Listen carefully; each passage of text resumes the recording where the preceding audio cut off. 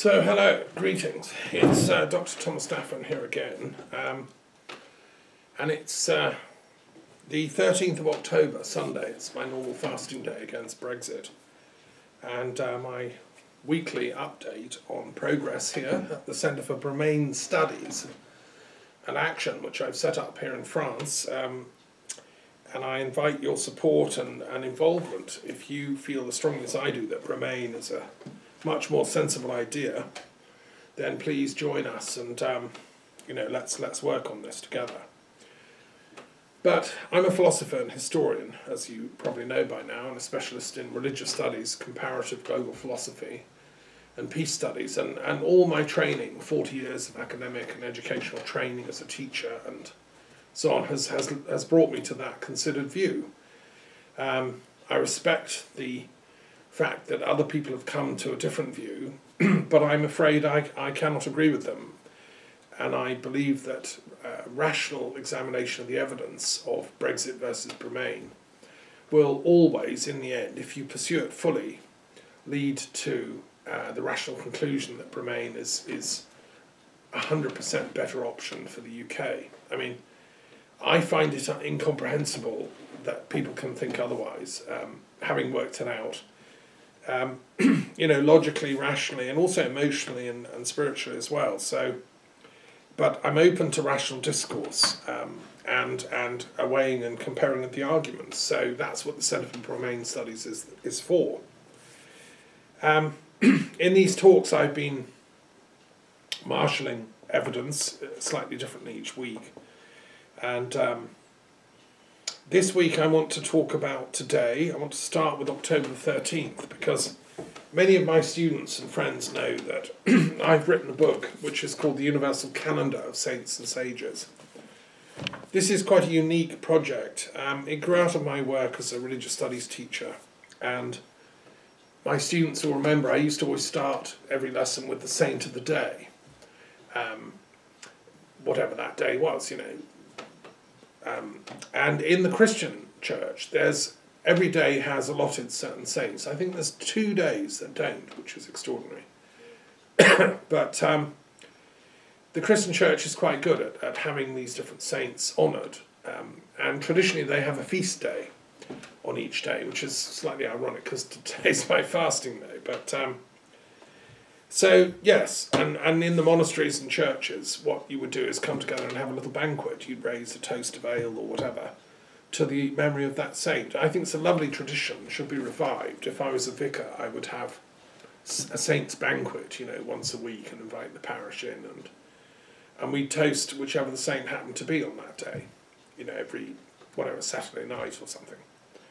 And then even have a little dance, why not? Because we should celebrate the lives of these great teachers. Now, Christianity is full of amazing teachers. They're called saints.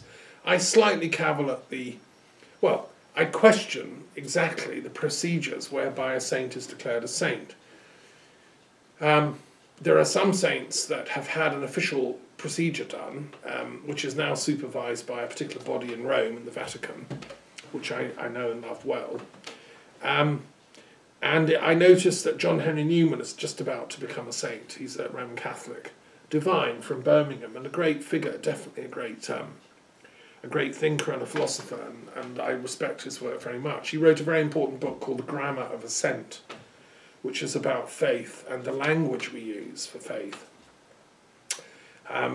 He definitely deserves to be in the ranks of the saints. He was probably one of the greatest English theologians of the 19th century of all faiths. He began his life as an Anglican, like me, and ended up as a Roman Catholic, which totally understandable. There were many great Catholic thinkers like Lord Acton, who's another of my intellectual heroes from the 19th century. And so to get to be a saint, he had to have miracles done in his name, and 2 were done in the name of John Henry Newman. Somebody was cured by praying for him. Yeah, nice, because I do believe that after departed great souls die, they still take an interest in our lives here. That's the whole concept of the saint, right? They don't just drift off to heaven and forget about this world. No, they remain committed to our ongoing education as a planet. which is exactly as it should be. So look, and St. Columba's another, one of my favourite saints from Iona. And this week I translated a poem that was written about his life by Dalan Forgal, who was a great Druid Christian bard, who worked with Columba to make sure that the bardic orders of Ireland continued to be honoured, even though Ireland was now Christian. So the ancient pagan wisdom of the bards and Druids was still honoured, even though it was now Christianised. And my dear departed scholar, P.W. Joyce, who wrote The Social History of Ancient Ireland, 2 volumes. You know, if you haven't discovered this book, get it. It shows how that worked in ancient Ireland. The transition from the Druids to the Christians was seamless. The great Druids became the great bishops and saints and abbots of the Irish Gaelic Church, and then went to Scotland, people like Columba. They were so devoted to learning as Druids, they then just absorbed the new learning that Christianity represented, and they found the common ground between the Kabbalistic, esoteric, Christian mystery schools and their Druid wisdom that they already had. So, you know, when you're in love with God, if you're truly intoxicated with divine love, as people said Spinoza was, you know, you can't get enough of it. And it's not like, you know, you have to like, oh my God, I only drink beer. No, if you're a serious, you know, wisdomaholic, then you want the whole lot, whiskey, wine, whatever. I use as a metaphor, my friends. So look, Dalan Forgal wrote this great poem, a panegyric in honour of Columba, and it's one of the masterpieces of Gaelic literature, and it's hardly ever been translated into English. I've just translated it myself for my Encyclopedia of Druid Studies. People ask me, how can you be a Druid and a Christian? I mean, you know, how can you not? It's my only response to that. People like Dalan Forgal and Columba, you know, they knew what I'm talking about. So, what I discovered in my career as a religious studies teacher is that there was a dearth of saints' books in other faiths. Where are the great saints' books of Buddhism or of Hinduism, just to take 2 examples? I looked and I couldn't find any. Nobody's ever done it. Well, that's odd, because there are innumerable saints in Buddhism, innumerable saints in Hinduism, the great seers and sages of those traditions. I'm in love with them all, you know, the great, from the very top range like Shankara and Ramanuja, right down to, you know, Amma and contemporary saints and sages in Hinduism now, and the others like Aurobindo and Gandhi, you know, who were great activists as well as thinkers, and Radhakrishnan, the amazing first president of India, who was a philosopher at Oxford University, where I used to teach. I love Radhakrishnan, a great philosopher, but he gave it up to become president of India because, like a true philosopher, he knew that sometimes one has to take on the duties of helping stabilise the ship of state. And Buddhism too has innumerable bodhisattvas, and they have a very similar idea to Christianity. When a great bodhisattva dies, they don't just vanish and leave the planet, you know, like some weird New Age cults seem to think you do. No, they stick around in the noosphere to continually beam down light and wisdom and love and liberation from suffering energies to us humans, because they've taken a vow to that end. A bodhisattva will not vacate this planet till the whole planet is freed from suffering. I took that vow, I renewed it, shall we say, in this life when I was 19, when I rediscovered Tantric Buddhism and felt, gosh, this is my family, you know. So I'm afraid I'm sticking around. That's why I keep doing these weekly addresses, you know. I'm gonna keep doing this till we get the message, guys. So look, so anyway, nobody had done a dictionary of Buddhist saints, Hindu saints. What about Jewish saints? You know, amazing Qabbalists, seekers, sages. No single book I found, you know, the book of Jewish saints. And there isn't a procedure even in Judaism or Buddhism or Hinduism to actually make one an official saint. They sort of happen by osmosis because people recognise these people as great teachers. Aurobindo was never made a saint, and yet people still go and sit at his tomb in Pondicherry, where I've been. It's called his Samadhi. He's buried there in a seated position. I've sat there and meditated. In Jainism, again, there's no official saint-making mechanism, and yet these are genuine saints. I knew Acharya Tulsi, definitely a saint. I've been to his place of, burial, and I've sat in meditation there and communed with him. Having met him in the flesh, this is a great saint.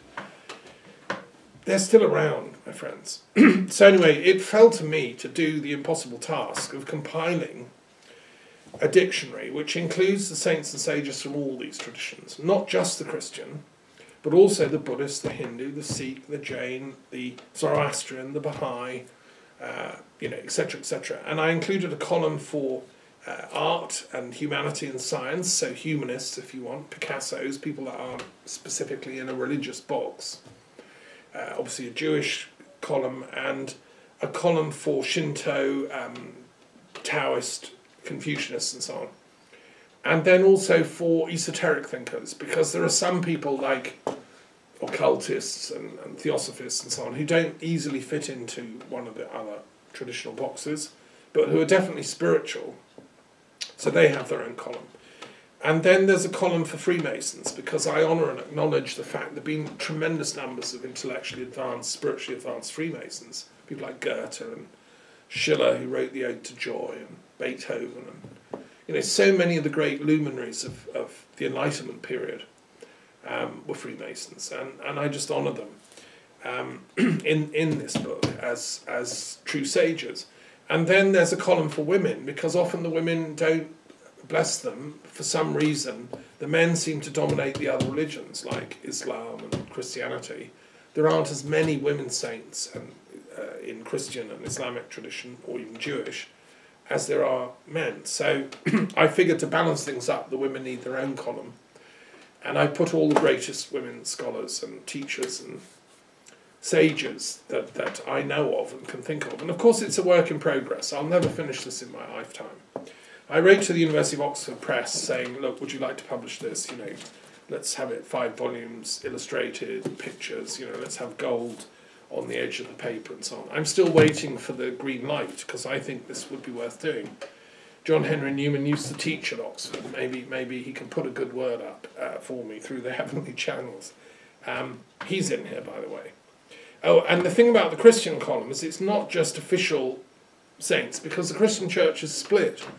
Some great Christian scholars and sages are recognised by the Anglican Church, some are recognised by the Anglican and the Catholic, some are recognised by the Orthodox, the Russian, the Serbian, the different schools of the Orthodox. Then there's the Ethiopian Church, and so on. And then there's the Protestants, who kind of have their own list of great sages. The Lutherans have their own little list, and Calvinists and so on. So what I've done is I've included in the Christian column sages and saints from the Protestant traditions, eclectically described. I've put in, one of my favourites is, the husband of Queen Victoria, Prince Albert. He was a Protestant. He began his life as a Lutheran. He became an Anglican. He was a lover of science, a lover of learning, and a great man. I think Prince Albert deserves to be in the Book of Saints, because although he's not officially a saint, he was actually a saint. He loved Victoria. They had some amazing children, and he did more for the advancement of British science than any monarch really since King Alfred the Great. He accepted playing second fiddle to Victoria. He was never pushing for status. And he organised the Great Exhibition, and he founded the Victoria and Albert Museum, and there's loads of stuff he did that, if you read it, you would agree he ought to be in here. Helping the advancement of learning and science and literature in Britain, behind the scenes. Unfortunately, he died early. Had he lived, I don't think World War I would have ever happened. Britain would have been neutral, stayed out, not gone to war against Germany. It was a completely ridiculous idea. We would have tried to mediate the conflict between Austria and Serbia, which is what should have happened. Russia should never have mobilised. France should never have mobilised, and so on. And if Albert had been alive, he would have just got, on the telegraphs and stopped it. So anyway, he's in there. And Hegel and, others, Kropotkin and, you know, Tolstoy, and people that aren't recognised officially as saints, but I think they ought to be. Now, why bother? Why am I doing this? Well, A, because it has value in and of itself. It's a work that probably won't be recognised or appreciated in my lifetime. You know, Oxford University Press seem to be people by small-minded people. You know, I mean, I had some rather rude correspondence from the head of their religious studies at that time. You know, you hit a brick wall with these sort of small-minded people. And one could spend a whole lifetime waiting for their own education to reach a sufficient stature that they realise, gosh, this actually is quite an important project. We ought to publish this. So instead I published it with my own publishing house. And I'm very happy with that. It's not in the bookshops. I'd love everyone to be able to get a copy. But, you know, you can buy a copy and have it sent to you. So that's the project. And why bother is because it's a peace work. This is an irenic project to advance peace between all the religions and philosophical schools of the planet. Every great Shinto, Jewish, Hindu, Jewish, Christian, Buddhist, etc. is in there. So it goes alongside with the periodic table of the world's religions and philosophical traditions. All the philosophers are in here, all the great sages of pre-Socratic and, you know, Hellenic and European philosophy, and also the Americans and, you know, all of them. Today we had Jose Rizal, who's a great polymath from the Philippines, who I discovered when I went to give a talk at the Philippines at De La Salle University some years ago, and I'd never heard of him. You know, in Britain we're not taught who's the great national hero of the Philippines. Jose Rizal was a Freemason, a Catholic, a medical doctor, a playwright, a poet, and he was like the Gandhi of the Philippines. He was working for Spanish, a loosening of the Spanish ties and control of the Philippines. And he never advocated violence, but there were people rebelling in the hills, and the Spanish colonial governors blamed him, and to make an example they shot him. And I've been to the place where he was shot. It's like a national park, a memorial now. And they've got the footsteps in the ground where he walked on his way to his execution. A totally innocent man, an intellectual who wanted peace, but he also wanted justice for his people. And it's the same where Gandhi was shot. You get the same footprints where Gandhi walked. So we celebrated him today on the 13th of October. To me, these saints that are in this book, which I follow just in their footsteps, I'm just like a spear carrier for them. They were all universalists. You see, a true saint, Fritjof Schuon, one of the greatest Sufis, said that a true saint always prays for everything on behalf of everyone. That's such a wonderful saying. I mean, he put it slightly different. He wrote in German anyway, but that's the thrust. You know, yes, one prays for particular things at particular times for particular people, like, you know, please heal this poor woman or whatever. But a true saint is always thinking about the universal, the everything, and is always trying to pray on behalf of everyone. You know, to download that universal energy into every particular.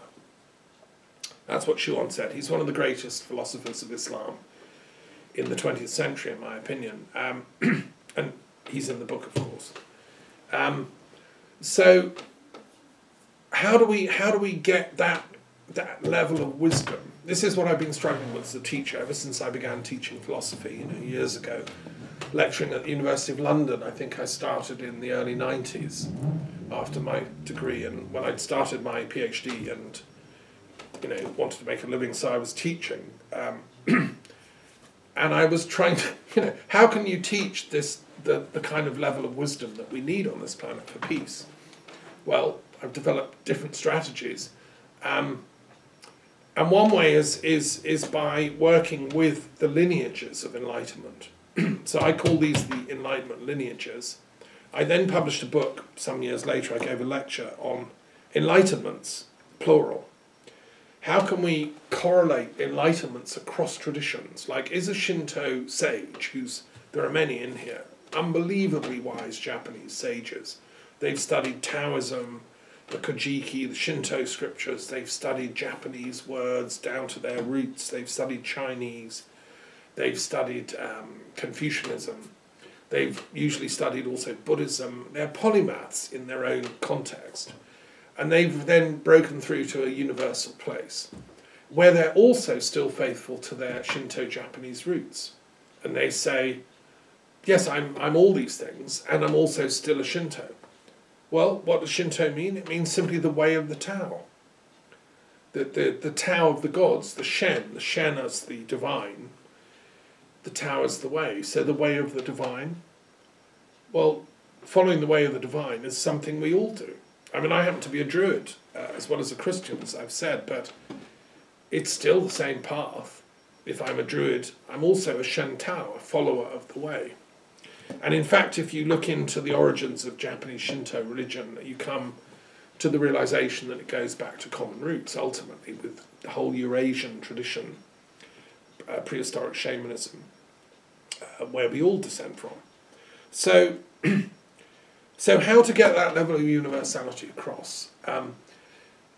My concern about Brexit, and I'm speaking as a philosopher and intellectual, has always been that it's a narrowing down of our intellectual aspirations and achievements, and it's a turning back on the beauty of our country, the United Kingdom, which is a miraculous country. It's tiny, like Japan, but it had this wonderful blend of Irish, Welsh, Scottish, English, Cornish, and then all kinds of new immigrant, Jewish, Islamic, Pakistani, you know, all the many nations of the world, and then the wonderful Europeans that have come to live with us, Polish and Lithuanian and German and, you know, Italian and all. I mean, I lived in London for many years. I'm still kind of a Londoner, and my father was born there, and my parents are married there, and my degree is from the University of London. I started teaching in London. It's such a cosmopolitan city because it's a universalist city. It has microcosmically all the religions of the planet there. And that's what always makes it such an exciting place to live and teach in. Are we to dumb all that down and say, no, we're English? You know, people are now saying they're going to, like, export, throw out the Europeans among us. I mean, to me, this is utterly scandalous. And it's a complete attack on the very thing that makes London and England and Britain such an exciting place to live and work. You know, the greats of English literature, Chaucer and the whole litany, were all internationalists. They spent time in France, particularly in France, their neighbouring country, where they learned French and they studied Latin. Latin was their language, common language, and they learned Italian. They studied. You know, Shakespeare is another example of an internationalist who brought the riches of European thought into English literature. John Dee, another of my intellectual heroes, was typical. He was a pan-European thinker. So was Francis Bacon, another of my heroes. So the greats of English thought have always been Europeans and internationalists. And I celebrate them. They're all in the book. And I was working on this book years and years and years before Brexit was ever dreamed up as a concept. And you know, if I'd have known it was coming up, I would have probably been more active politically. You know, I would have been I don't know. You know, I would have done my bit for the statesmanship that's needed to hold the line of a tolerant, open, loving, and compassionate society. So I'm trying to make up for lost time. But, you know, forgive me, I was doing very advanced interfaith, interphilosophical scholarship, which I'm now trying to share with my colleagues. The nub of it is that the universalist tradition of every country and every culture, which you'll find in the Book of Saints and Sages, is always the peace-loving one, the outward one, the universalist one, the one that loves education and knowledge. Now, in every culture, there's a counter-movement, which is always a racist, xenophobic, Sophia-phobic lineage, which is usually always ends up being violent. And in every tradition, you've had these saints being persecuted. killed, martyred, tortured, buried alive. You know, everything you can think of has been done to them. Poor old Mani was flayed alive by the Persian court that got him. You know, Confucian scholars were buried alive with their books, 200 and more of them, by the Chinese emperor who was cracking down on knowledge. Sufis have been, you know, periodically persecuted and attacked. They still are in some parts of the world. In Saudi Arabia, you can't, you know, admit you're a Sufi. You're called a heretic. I mean, for God's sake, the heretics are the sages and saints of history. It's the other guys that are the real demonic forces. Okay, so that's what Brexit is about to me. It's that universalism, that wisdom lineage of authentic liberalism and you know, that concerns itself with the all, on behalf of the all, that is now being threatened by this narrow-minded, xenophobic English nationalism, which has been foisted, artificially yeasted by fake news, anti-European ignorance, the kind of, you know, sort of stupidity that we see in the tabloids, which has now been adopted as a tone by, sadly, even some intelligent papers like The Telegraph and others that used to have some interesting journalists in them. Boris Johnson and co. just polluted the whole thing with their narrow-minded, oversimplistic discourse. The Conservative Party used to be a beacon for some intellectuals. You know, if you look back at some of the great thinkers who've been associated with it, they wouldn't be seen dead in it now under this current mafia, who are anti-European. The Conservative movement's never been an anti-European thing. It's always been pan-European. Wellington didn't win Waterloo because, you know, he hated Europeans. He won it because he loved Europe. But he had a different view of it, as did the British at the time, than Napoleon, who wanted a kind of French-run dictatorship run by their secret police. Napoleon was a great lover of secret police. And no, the Prussians and the Russians and the British came together and won Waterloo because they said, no, we want an open Europe. We want a different kind of Europe. We want a Europe with constitutional monarchy and democracy, you know, in balance and harmony, not you know, where people's rights and duties are mutually co-determining, not, you know, not a militarized Europe in which you know, canon is going to decide what's right and wrong, which was Napoleon's vision. But certainly it wasn't anti-European, and he wouldn't have won without the Prussians turning up in the nick of time. Wellington was about to lose the Battle of Waterloo. We owe it to the Germans who turned up. So really, this tabloid Brexit nightmare, I think it's been stoked. I've gone into this in great detail. I think it's been largely stoked by pseudo-American right-wing neo-fascist troublemakers like Steve Bannon and his cronies, and Trump is part of their, you know, shouting brigade. And I revealed last week that, you know, I think they've also used some pretty underhand tactics to advance it. When the true history of this is written up, things will be discovered that paper trails that lead to the Pentagon and, you know, the NSA and so on. I think that's outrageous. I think America itself, a country I know and love very well, has been hijacked by extreme right, dangerous forces who for some reason think that breaking up the UK is a price worth paying for destabilising the European Union. They think in wargaming terms, you know, and they've declared war on socialism because they've inherited this Cold War, Ayn Rand rhetoric that only individualism matters and we should destroy the socialists, right, as a wargaming thing. And that's why people like Javid, the Home Secretary, spouts Ayn Rand's philosophy, you know, which is based on pure egotism and the denial of any social responsibility.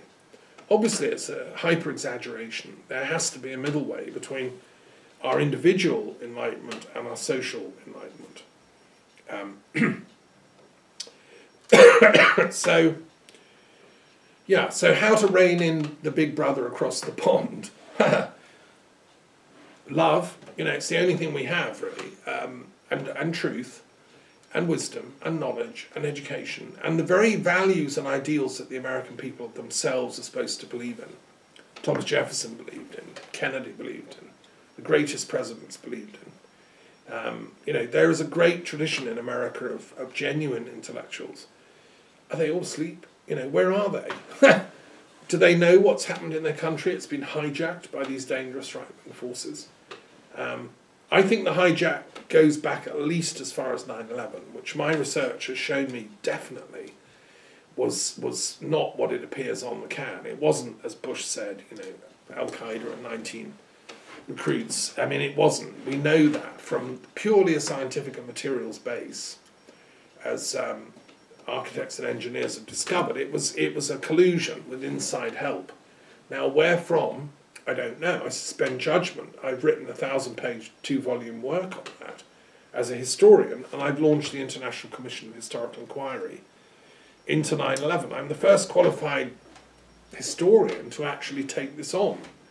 Now, somebody's got to do it, because it's about truth. And ultimately, as I said before, the planet is dying not from, an overproduction of carbon or a shortage of food or anything. The planet is in danger of dying through a shortage of truth.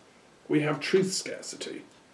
And truth is very, very important. When I was very young and in my 20s and just starting out the study of philosophy, I launched Philosophers for Peace with my colleague John Francis Phipps in London. And we called it Philosophers for Peace, Justice and Truth.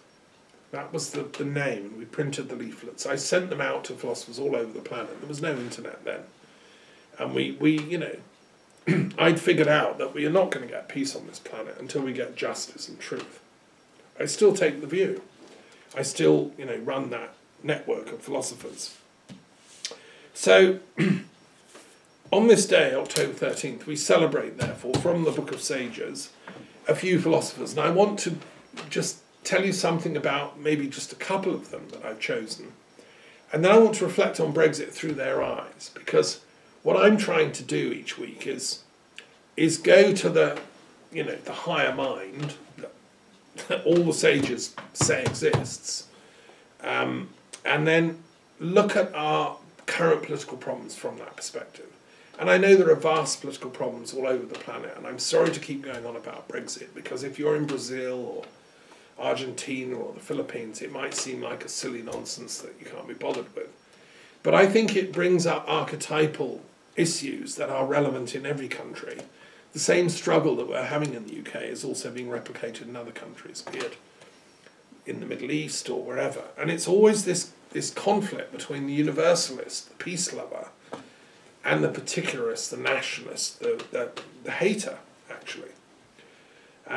Okay, so who are we looking at today? Well, I want to celebrate today in the calendar of saints and sages 2 people in particular, and I'm going to start with a Jewish thinker. This is in the column for Jewish thinkers. And today we celebrate an amazing philosopher and sage called Moses de Leon. He was from Spain, Leon, and he was a real human who lived 1240 to 1305 AD. He was a very important Qabalist, and he studied the esoteric wisdom of Judaism. Now, what does that mean? Okay, so behind me on this wall here, I have a poster which I brought back from a wonderful seminary where I taught in Oklahoma once, which had this in the gift shop. And it shows the tree of life, if you look at it carefully, starting with Keter, the highest chakra, or the